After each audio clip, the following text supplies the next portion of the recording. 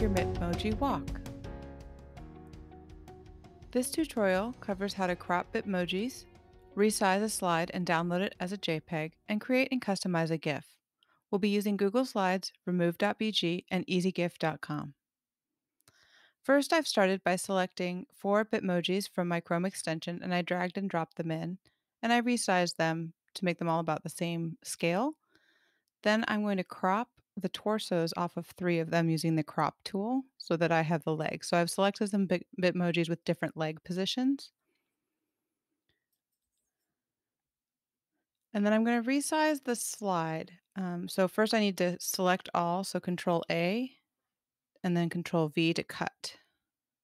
And then File, Page Setup, select Custom, and I made mine 3 inches by 6 inches. And then CTRL V to paste that back into position.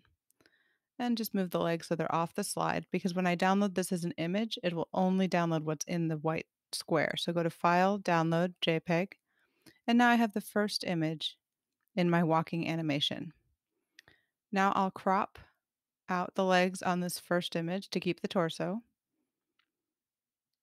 and I'll move the other legs into position. And this can be a little bit fiddly to get it exactly how you want it. You can resize, move it around.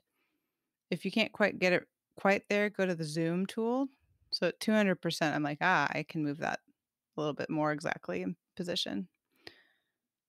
And that looks pretty good. So then download that as an image again, File, Download, JPEG. And it's in my downloads. So delete the legs and repeat for the next 2 sets of legs. So I'll end up with 4 images I will have downloaded with 4 different leg positions.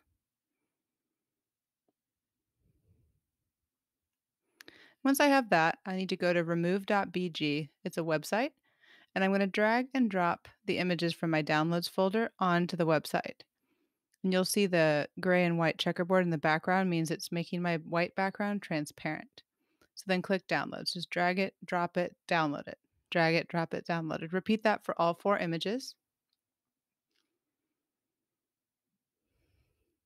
And now you'll have your images with a removed background in your downloads folder. Next, go to easygif.com/maker. Choose your files. I've got 4 of them. You can add more if you wanted. And then you can see them there. I'm going to zoom in a little bit so I can see those better in my browser. So I can adjust the timing, but for now, let's just see what happens if we say make GIF. So because our backgrounds are transparent, select Don't Stack Frames. And you'll see now when I try that again, my legs are separate, but now it kind of looks like I'm walking backwards. So I can fiddle with the sequence by dragging and dropping. I can also change the timing. That looks better. I could fiddle with it some more if I wanted to, but that's pretty good for now. So if I'm happy with it, then I go to optimize the GIF just to help compress the file size. Because as you add images to various documents, size can become an issue for people viewing it and loading time, and then click Save. So now my walking GIF is in my downloads. So if I just go back to my slides, I can see it by dragging it in, and then in present mode, I'm walking. That's how you make a walking Bitmoji.